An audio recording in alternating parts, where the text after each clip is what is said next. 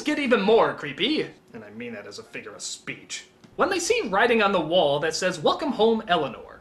Is this one of your sick jokes, Luke? What?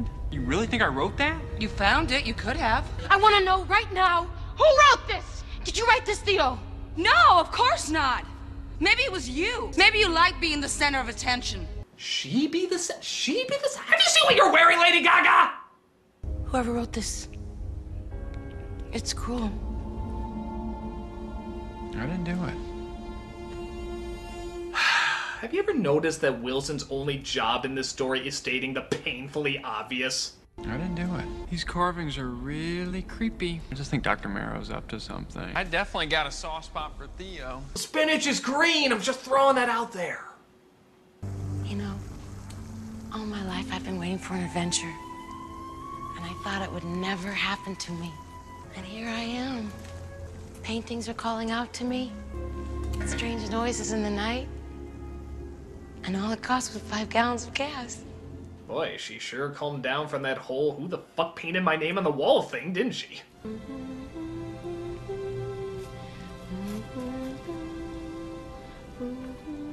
In fact, that's another downgrade. In the original story, her falling in love with the house is, well, creepy, as it should be. It's just another journey into her psychotic mind, surrendering to the madness and giving into her own demented psyche. Here, it's a comforting scene. Oh, she's so happy and charmed. It's just beautiful. Adventures are for soldiers, or for the women the bullfighters fall in love with. I'm sure glad they took out all the scariness from that subplot. Oh, but don't worry. When the actual creepy scenes pop up, Owen Wilson will be there to let us know. Really creepy. Okay. I'm listening. So since Eleanor has decided to whimsically give in to what the house has to say, she finds that not all the ghosts are evil. Some of them are actually playful. Delightful, even.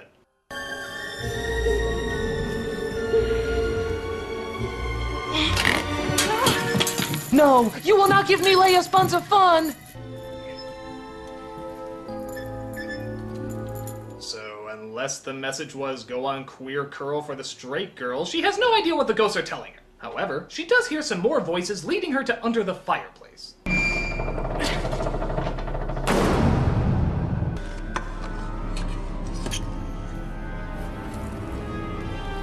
Oh god, they found Jeff Dunham's lost dead terrorist puppet.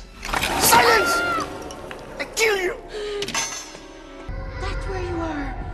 Okay, I'll let you out.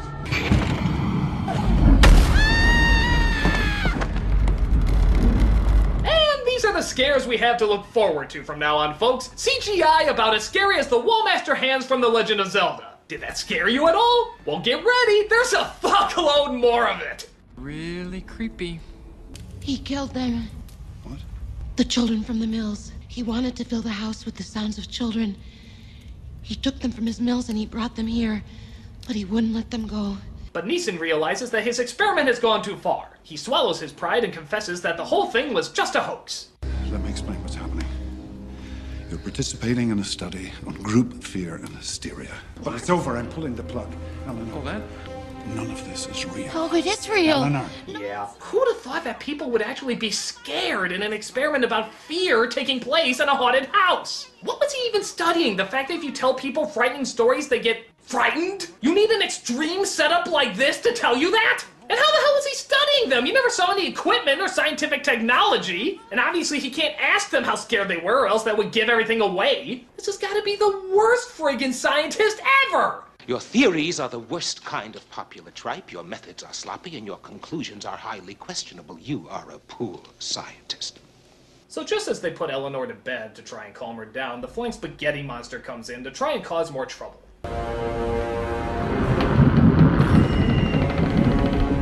Well, it's official. The house has turned into a cartoon.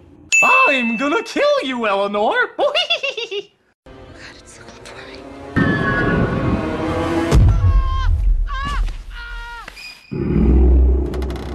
Oh, who was holding my hand? What's that? You're wondering what the hell that line has to do with anything? Oh, who was holding my hand? Well, again, let's go back to the original. You see, they built up this big, scary scene that Theo was next to Eleanor comforting her, supposedly holding her hand. when in reality they discover that once they turned on the light, nobody was holding her hand at all. Whose hand was I holding? Now, naturally, this scene lasted roughly 4 to 5 minutes, building up the suspense and tension. In this film, it's one friggin' line. Oh, who was holding my hand? What do you mean, who was holding your hand? When did you ever indicate someone was holding your hand? Did someone grab it when she was shoved out of bed? Is that it? Well, that's really fucking poorly handled, you schmucks! Just because you steal a scary line from a movie doesn't make it automatically scary! It's called atmosphere and giving a crap! God, I could write a book about how shitty this remake is! Actually, I did! It's called How Shitty This Remake Is! It's a pretty easy read. All it contains is the word, this movie sucks, this movie sucks, this movie sucks! I will not let you hurt a child!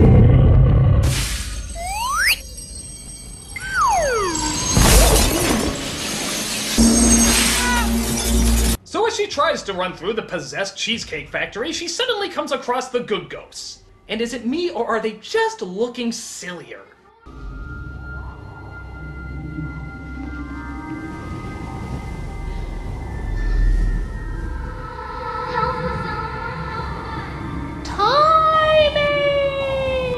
What are you trying to tell me?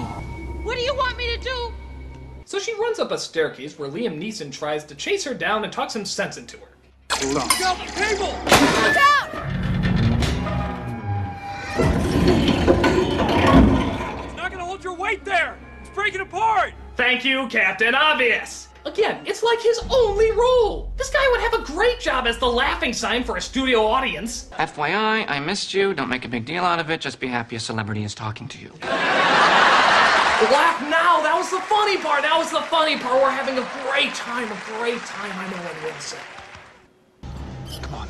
I want you to come down with me. Climb over and step on the platform. Can you do that? I don't know which W sound face to make. Come on. We have to go. I won't leave you. I won't leave you. So just as they save her and take her away, Neeson encounters his own encounter. Jesus, I need to get them out of here. No, you don't. You're gonna pay for Clash of the Titans. Say you're not doing the sequel.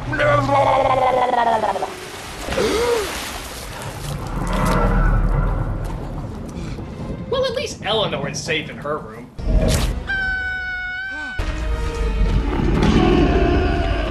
Just as things are getting crazier and crazier, Eleanor has a revelation that suddenly has everything make sense. You see, this is the room where Carolyn had her baby before she ran away. And the children, they wanted me to see this so I would know this was my home. Oh my God. Yes. See, Carolyn was my great-great-grandmother. What?! And the children are my family. This is where I belong. Okay, maybe I missed something, but this was made for adults, right? English-speaking adults? Now the children are dead. No, not for him. He's still hunting them. But if I'm here, he can't harm them. Why? What the fuck are you talking about? You're 4'0". You have the strength of a lima bean with cancer. What suddenly turned you into Senior Ghostbuster?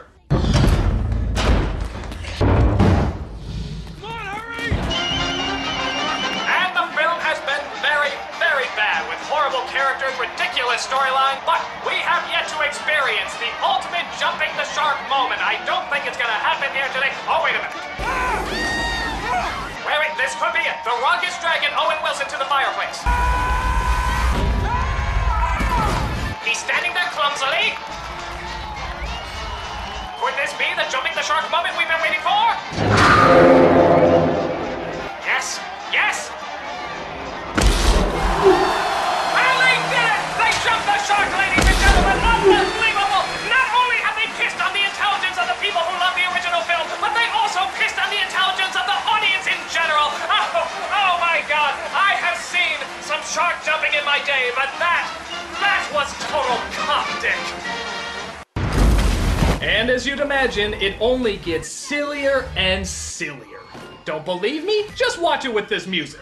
Wicked doors creak and the tombstones quake. Tombstone knockers swing and wake. Happy haunts materialize and begin to vocalize when green ghosts come out to socialize. So Eleanor decides it's finally time to square off against Wolverine's flatulence by giving probably one of the dumbest speeches ever uttered in any horror movie. That's meant to be taken seriously. It's about family.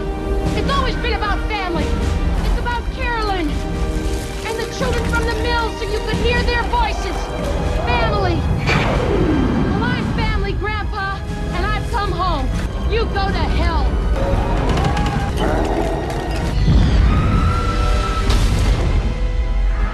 You know, out of morbid curiosity, let's just see how the other film is ending. Oh, wow. We're diving much more into Eleanor's psychosis. Her insecurities of belonging are finally getting the best of her, and it just may end up claiming her life. All while the darkness of both the house and her mind consume what little is left, leaving only the emptiness to live with. What moron wrote this? Oh, clearly these idiots have no idea how to write an adult scary story. Well, if you'll excuse me, I'm gonna write the one for grown-ups, okay? Let me see here. Oh, I know. How about Crane was the mastermind the whole time? And he turns into this giant evil monster. And he makes all the scary faces. And then all the little Casper goes are like, oh, oh god, there are so many complex issues here. Alright, and then we're gonna see Eleanor literally defeat him with the power of love. Oh, it's so inspired. It's so ingenious. Hey, I don't care if it was laughed off of the Disney afternoon. I'm the adult. I write adult things. That's stupid. That's stupid psychological issues.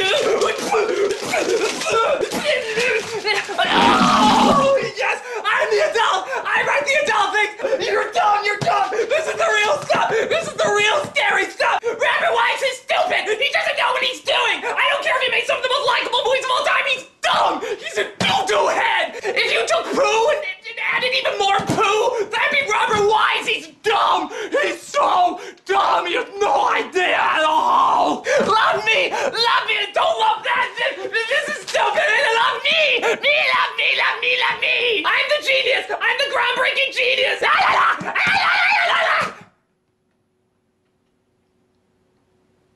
God, I lost my fucking mind there for a second. I was literally about to go out and impale Jan de Bont on a tetherball pole.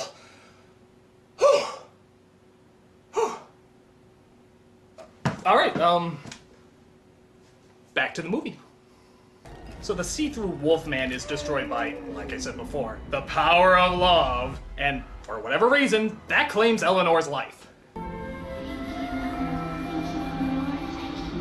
We're free! Our horribly rendered souls are free! And of course, only Neeson and Jones are left to look over the horrible mess.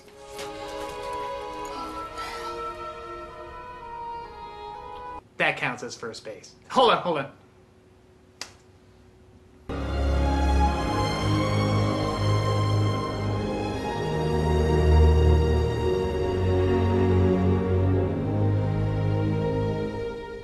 What the hell? You saved the people who are already dead and yet you left me like a chicken with his head cut off? Oh, fuck this shit, man. I'm going to do Ben Stiller movies. They're intentionally funny.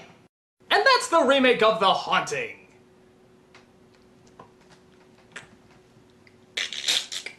I don't particularly care for it. It's one of the worst remakes of all time, if not the worst. I mean, when you get down to it, what's The Haunting about? It's about family. No, it's not! No, it's not. It's about being scared. And I hate to break it to you folks, but redemption isn't scary. The original is scary. There's no cartoon ghosts, dumbass subplots, or Disney-style good versus evil scenarios. It's just a ghost story, and a brilliant one at that. But hell, let's remove that for a second and just look at this film on its own. It's still crap. The effects are laughable, the story is childish, and even its means of building suspense are totally backwards and nonsensical. It only gets worse every time I see it. It hurts me inside. I hope it burns in hell like that black, bloated Beethoven bitch bucket at the end. It's about family. Oh, shut up, you idiot. I'm the nostalgia critic, and not even a bisexual Catherine Zeta-Jones could save this movie. Think about that.